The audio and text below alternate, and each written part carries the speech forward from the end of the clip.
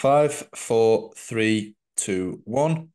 Mike Owens with Inside Fighting here, joined today by dangerous Dakota Ditcheva, PFL 2024 finalist. Dakota, always a place to sit down and chat. How things for you today?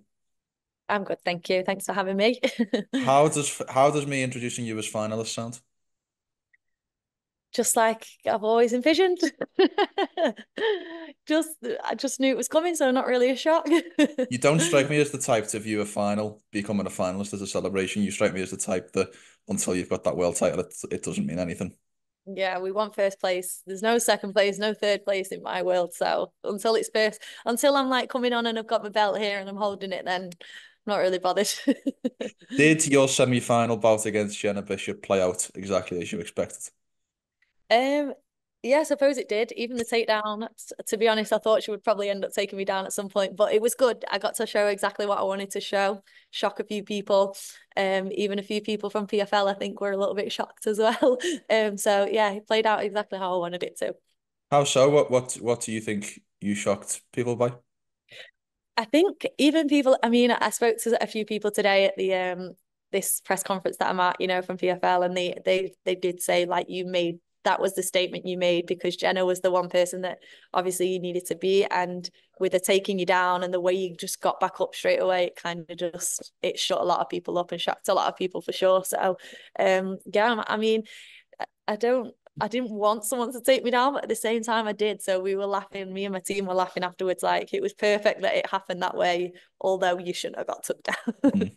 Because there should be a natural ratcheting up of the competition as you go through the tournament, but you finished the first three people you faced in the first round. Have you felt things getting more difficult? Because it hasn't looked from the outside looking in like there's been a leveling progression in competition because you've been getting people out of there so quickly. Yeah, I don't know. I mean, I treat every person the same. Like I feel like I treat every girl in this tournament like they are the best in the world and I need to beat them. So for me, it's like, I'm never getting in and underestimating anyone and expecting it to be a quick fight or an easy fight. Like I'll just go in, get the finish that I want to get and get out. So yeah, I suppose that's just the way it's gone. We'll get back to the interview in just a second, but first, college football is finally back, and Inside Fighting have partnered with DraftKings to bring you an amazing new offer. New DraftKings customers who bet $5 receive $200 in bonus bets instantly just by signing up using promo code Inside Fighting. Enjoy.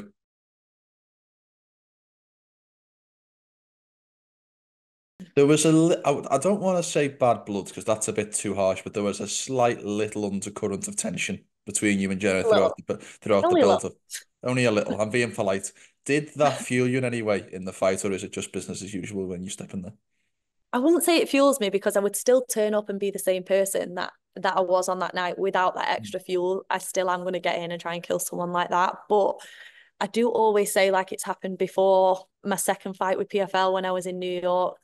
Like the girl that I fought was talking the most and I got in and knocked her out. So I always say like if you're going to annoy me even more, then like you're going to annoy me when I'm already crazy without it. Do you know what I mean? When I get in that cage, I'm already going to turn up and try and kill someone. So if you piss me off even more, you're going to get it 10 times worse. And she did, didn't she? She fell straight on her face. So that's kind of just what happened. Do you like the idea of rivalry fights? Like, is it like, would you prefer there to be a little bit of tension between you, or again, is that just, that's outside the cage stuff? Yeah, no, I'm not really bothered. Like, I don't need a bit of tension. Like, as soon as I have a face off with someone the day before at the ceremonial weigh-ins, I'm in the zone, like, and I'm ready to go. So it doesn't matter whether you've been nice to me or horrible to me. Like, I'm gonna get in and try and kill you. Afterwards, I'm obviously not gonna talk like I did if you haven't done anything to me. Because I feel like I would be just I'm never disrespectful to anyone unless they've said something about me. So I feel like I would just kind of stay on a normal level with the girls if they did the same thing, but they haven't this season. They've tended like to talk a lot about my journey and my name. Where did this come from? Where did the shushing angle come from to her coaches and to her? Just because she talks so much, like she's not shut up all season. She's even like the girl that was in a corner who's one of the UFC fighters, and Angie or Angela, whatever her name is.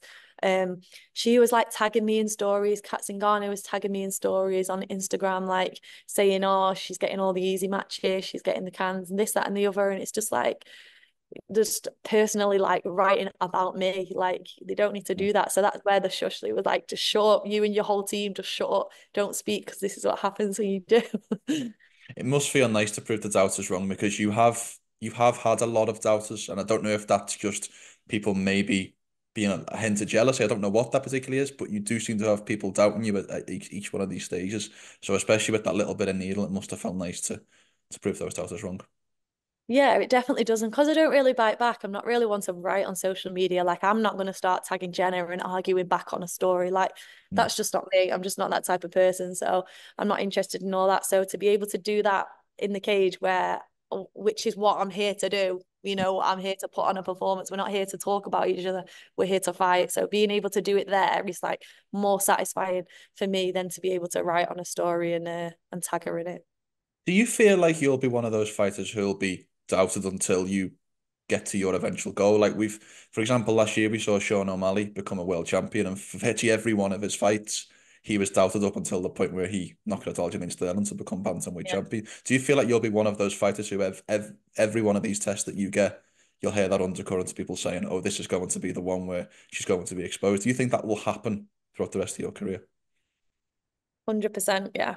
I don't think like it'll keep. I think as well, I know if people take the mic, but because I don't look like a fighter as well, people just think I get like people. PFL will give me like an easy route because I don't look like the typical fighter. I look like a girl, and I'm easy to promote. That's why she's doing well type thing. Mm. I think that's why as well. I'm always going to be a girly girl, so unless I kind of change what I look like and become this like evil person, then I think that's what people are always going to say. So you have Talia Santos in the final October, November time. What do Yeah. you think a win over Talia Santos does to further silence those doubters, but also say about your skill set and what you can do?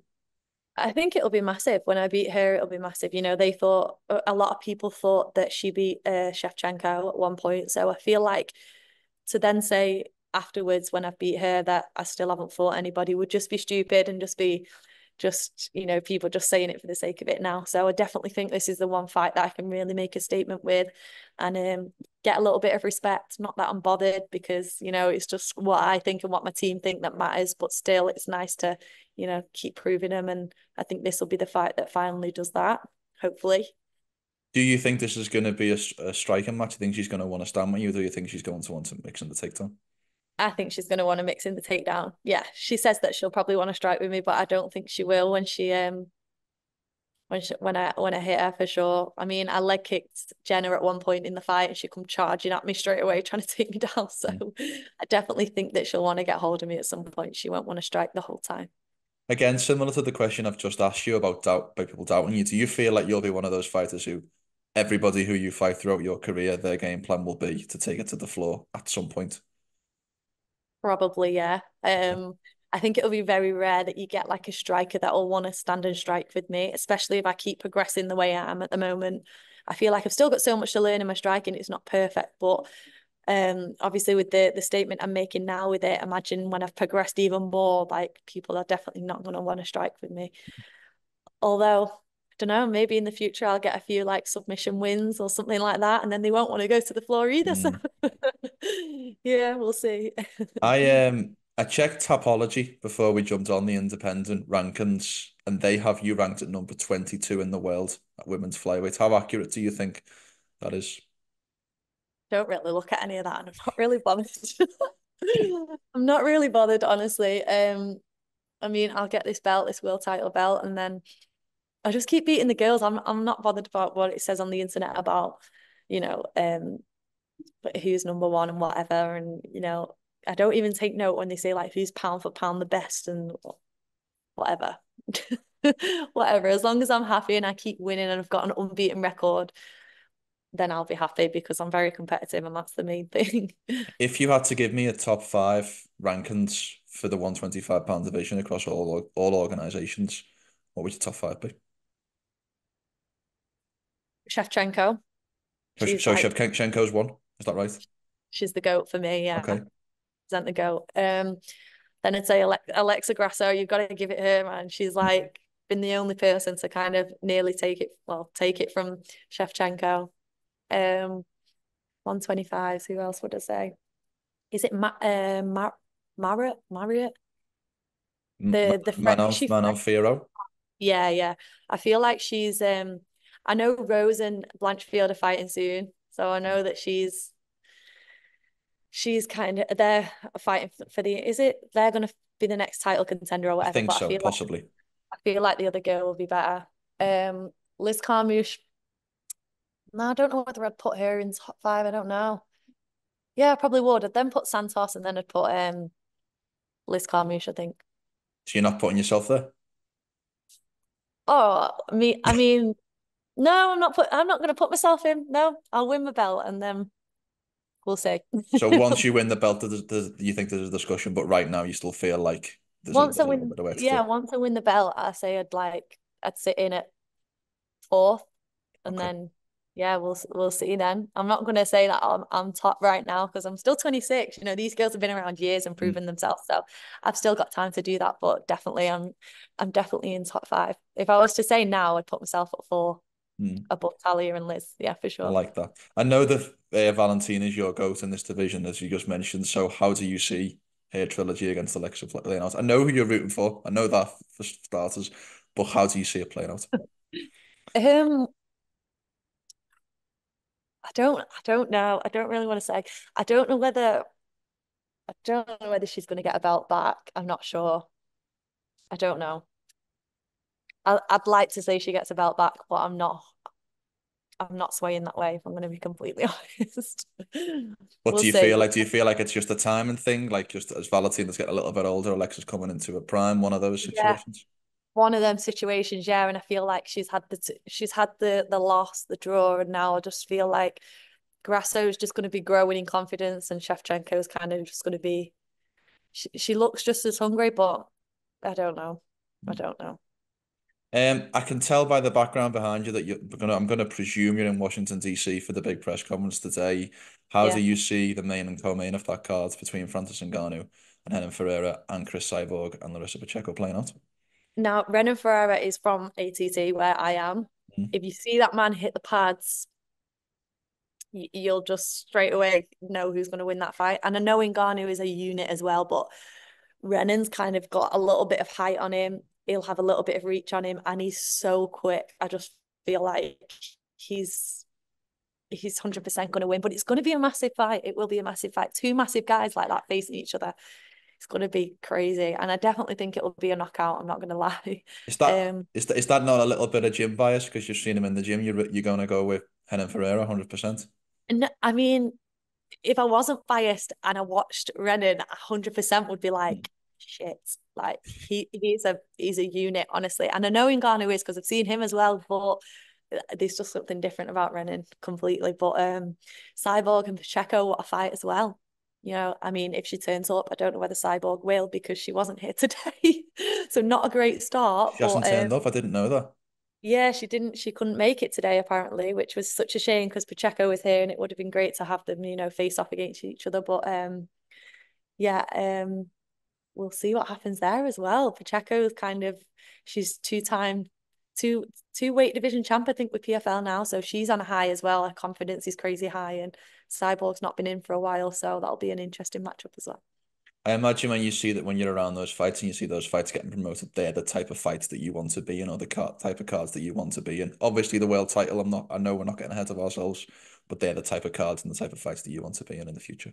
Yeah, definitely. I mean, if I was even on the undercard of that, like I would love that, you know. So that's why I don't really want to be doing tournaments forever. I want to be able to elbow as well. That's a massive thing for me coming from Thai boxing. I've not been able to elbow the whole season. So um they're the things that I want to speak to PFL about next year and, you know, come up with some new things, hopefully come to Manchester as well. But we'll see. Do you, what would in an ideal world would you like to defend the world title a second time, or do the tournament a second time round and almost defend that title if you win it in later on this year, or once you win the world title once, do you want to go on to, let's say, bigger and better things? Yeah, I think, I mean, it would be good to defend it, I feel like. But then at the same time, like, I've won it. I've got no point to prove. Like, I'll still fight any of the girls, but do I need to do it in a tournament format? Like, Mm. I don't feel like that's necessary. Um, I can fight these girls on, you know, and I'm pulling enough eyes to be able to fight one-off fights without a whole tournament again. So I feel like I can still make the same impact by them putting me on a card like that against a tough opponent. So I would like to do that really. But if I have to defend my belt and do the tournament format again, then that's kind of what I'll have to do going into another season. Well, it all finishes, I should say, this year's tournament with Talia Santos later on this year. Dakota, always a place to catch up. Wish you a safe and happy rest of your training camp, and hopefully we'll talk before the finals later this year. Thank you so much. It's lovely to speak to you again.